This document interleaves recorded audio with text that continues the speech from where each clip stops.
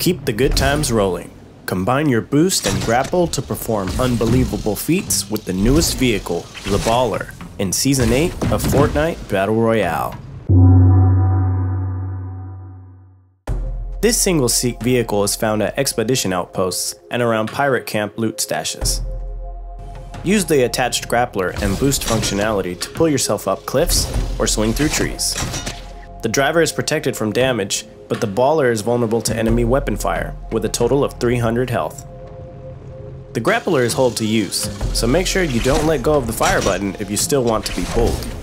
You can grapple to any object, structures, other Ballers, even people. While attached to something, you can use your aim button to extend the length of the Grappler. The Baller is also riftable. The Baller can do damage to structures when boosting directly into them. While boosting, the Baller becomes very bouncy, so keep that in mind if you're using it in small spaces. Now go on and train your game.